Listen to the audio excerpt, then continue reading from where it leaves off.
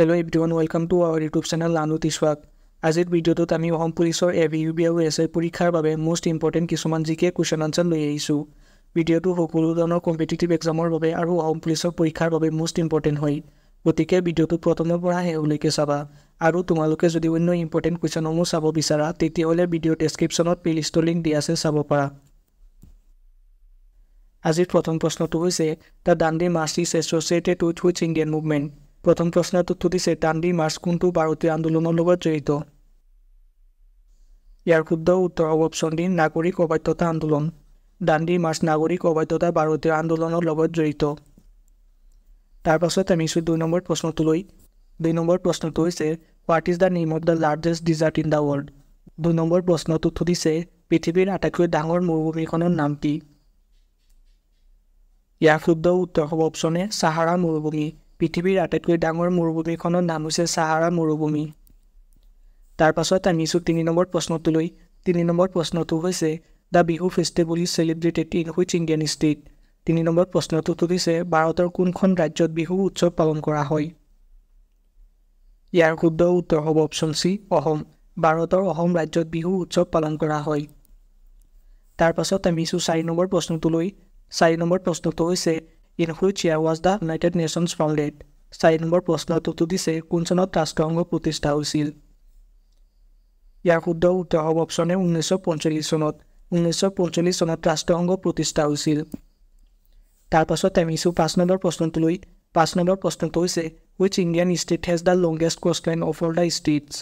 ৫ number প্ৰশ্নটো উত্তৰ দিছে ভাৰতৰ কোনখন ৰাজ্যৰ উপকূল সকলো ৰাজ্যতকৈ দীঘলীয়া ইয়াৰ শুদ্ধ উত্তৰ হ'ব অপচন বি গুজৰাট ভাৰতৰ গুজৰাট ৰাজ্যৰ উপকূল সকলো ৰাজ্যতকৈ দীঘলীয়া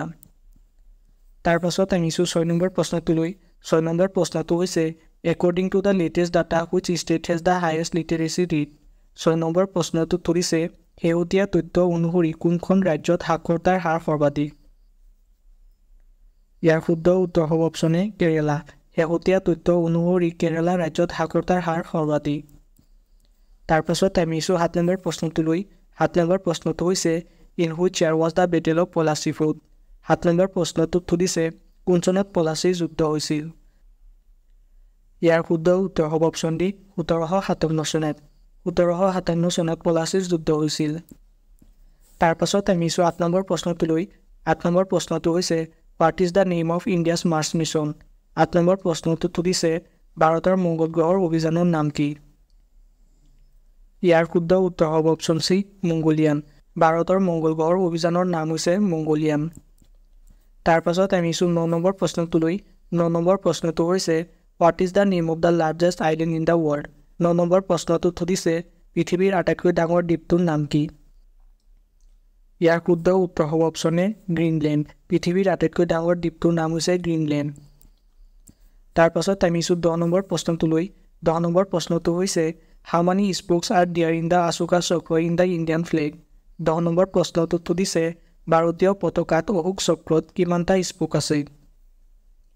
ইয়াৰ শুদ্ধ উত্তৰ হ'ব অপচন সি ২৪টা ভাৰতীয় পতাকাত অশোক চক্ৰত ২৪টা স্পোক আছে তাৰ পাছত আমি ১১ নম্বৰ প্ৰশ্নটো লৈ ১১ নম্বৰ প্ৰশ্নটো হৈছে The first battle of Panipat was fought in 1526 between Babur and whom ১১ number প্ৰশ্নটো উত্তৰ দিছে ১৫২৬ চনত পানিপতৰ প্ৰথম যুদ্ধ বাবৰ আৰু কাৰ মাজত হৈছিল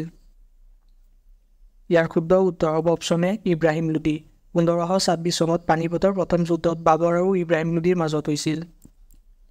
তাৰ পাছত আমি ১২ নম্বৰ প্ৰশ্নটো লৈ ১২ নম্বৰ প্ৰশ্নটো হৈছে who was the founder of the Maurya empire in India ১২ number প্ৰশ্নটো উত্তৰ দিছে ভাৰতত মৌৰ্য সাম্ৰাজ্যৰ প্ৰতিষ্ঠাপক কোন আছিল ইয়াৰ শুদ্ধ উত্তৰ হ'ব অপচন এ চন্দ্ৰগুপ্ত ভাৰতৰ মৌৰ্য সাম্ৰাজ্যৰ প্ৰতিষ্ঠাপক চন্দ্ৰগুপ্ত আছিল তাৰ পাছত আমি ১৩ নম্বৰ প্ৰশ্নটো লৈ ১৩ নম্বৰ প্ৰশ্নটো হৈছে what is the name of the longest serving chief minister of Assam ১৩ number প্ৰশ্নটো উত্তৰ দিছে অসমৰ আটাইতকৈ দীৰ্ঘদিনীয়া মুখ্যমন্ত্ৰীগৰাকীৰ নাম কি ইয়াৰ শুদ্ধ উত্তৰ হ'ব অপচন বি তৰুণ গগৈ অসমৰ আটাইতকৈ দীৰ্ঘদিনীয়া মুখ্যমন্ত্ৰীগৰাকীৰ নাম হৈছে তৰুণ গগৈ তাৰ পাছত আমি ১৪ নম্বৰ প্ৰশ্নটো লৈ ১৪ নম্বৰ প্ৰশ্নটো হৈছে When is National Science Day celebrated in India ১৪ number প্ৰশ্নটো উত্তৰ দিছে ভাৰতত ৰাষ্ট্ৰীয় বিজ্ঞান দিৱস কেতিয়া পালন কৰা হয় ইয়াৰ শুদ্ধ উত্তৰ হ'ব অপশ্যন এ 28 ফেব্ৰুৱাৰী ভাৰতত ৰাষ্ট্ৰীয় বিজ্ঞান দিৱস 28 ফেব্ৰুৱাৰী তাৰিখে পালন কৰা হয় তাৰ পাছত আমি 15 নম্বৰ প্ৰশ্নটোলৈ 15 নম্বৰ প্ৰশ্নটো হৈছে what is the name of the Indian state with the largest number of T plantation 15 number প্ৰশ্নটোত সুধিছে সৰ্বাধিক চাহ বাগিচা থকা ভাৰতীয় ৰাজ্যখনৰ নাম কি ইয়াৰ শুদ্ধ উত্তৰ হ'ব অপশ্যন চি অসম সৰ্বাধিক চাহ বাগিচা থকা ভাৰতীয় ৰাজ্যখনৰ নাম হৈছে অসম তাৰ পাছত আমি 16 নম্বৰ প্ৰশ্নটোলৈ 16 নম্বৰ প্ৰশ্নটো হৈছে was the viceroy of India during the Quit India movement 16 number প্ৰশ্নটো সুধিছে ভাৰতীয় আন্দোলনৰ সময়ত ভাৰতৰ ভাইসৰয় কোন আছিল ইয়াৰ শুদ্ধ উত্তৰ হ'ব অপশ্যন ডি লৰ্ড লিনলিথগো ভাৰতীয় আন্দোলনৰ সময়ত ভাৰতৰ ভাইসৰয় আছিল লৰ্ড লিনলিথগো তাৰ পাছত আমি 17 নম্বৰ প্ৰশ্নটোলৈ 17 নম্বৰ প্ৰশ্নটো হৈছে which is the largest gland in the human body 17 number প্ৰশ্নটো সুধিছে মানৱ শৰীৰৰ আটাইতকৈ ডাঙৰ গ্ৰন্থি কোনটো ইয়াৰ শুদ্ধ উত্তৰ হ'ব অপশ্যন বি লিভাৰ লিভাৰক অসমীয়াত যকৃত বুলি কোৱা হয় মানৱ শৰীৰৰ আটাইতকৈ ডাঙৰ গ্ৰন্থিটোৰ নাম হৈছে যকৃত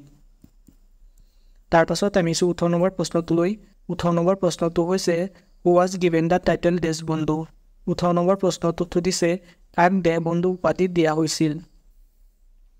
ইয়াৰ শুদ্ধ উত্তৰ হ'ব অপশ্যন চি চিত্তৰঞ্জন দাস চিত্তৰঞ্জন দাসক দেশবন্ধু উপাধি দিয়া হৈছিল তাৰ পাছত আমি 19 নম্বৰ প্ৰশ্নটোলৈ 19 নম্বৰ প্ৰশ্নটো হৈছে was the first woman governor of an Indian state 19 number প্ৰশ্নটো সুধিছে ভাৰতীয় ৰাজ্যৰ প্ৰথম মহিলা ৰাজ্যপাল কোন আছিল ইয়াৰ শুদ্ধ উত্তৰ হ'ব অপশ্যন বি সৰোজিনী নাইডু ভাৰতীয় ৰাজ্যৰ প্ৰথম মহিলা ৰাজ্যপাল গৰাকীৰ নাম হৈছে সৰোজিনী নাইডু তাৰ পাছত আমি 20 নম্বৰ প্ৰশ্নটোলৈ 20 নম্বৰ প্ৰশ্নটো হৈছে who was popularly known as Punjab Kesari 20 number প্ৰশ্নটো সুধিছে পাঞ্জাব কেশৰী নামেৰে জনপ্ৰিয় বুলি কাক জনা যায় ইয়াৰ শুদ্ধ উত্তৰ হ'ব অপশ্যন এ লালা লাজপত ৰায় পাঞ্জাব কেশৰী নামেৰে জনপ্ৰিয় লালা লাজপত ৰায়ক জনা যায় তাৰ পাছত আমি 21 নম্বৰ প্ৰশ্নটোলৈ 21 নম্বৰ প্ৰশ্নটো হৈছে which metal is liquid at room temperature 21 number প্ৰশ্নটো সুধিছে কোঠাৰ উচ্চতাত কোনটো ধাতু তৰল ইয়াৰ শুদ্ধ উত্তৰ হ'ব অপশ্যন ডি মাৰ্কিউৰি কোঠাৰ উষ্ণতাত মাৰ্কিউৰি ধাতু তৰল তাৰ পাছত আমি 22 নম্বৰ প্ৰশ্নটোলৈ 22 নম্বৰ প্ৰশ্নটো হৈছে what is the name of the acid in lemon 22 number প্ৰশ্নটো সুধিছে নেমু টেঙাত থকা এচিডৰ নাম কি ইয়াৰ শুদ্ধ উত্তৰ হ'ব অপশ্যন বি সাইট্ৰিক এচিড নেমু টেঙাত থকা এচিডৰ নাম হৈছে সাইট্ৰিক এচিড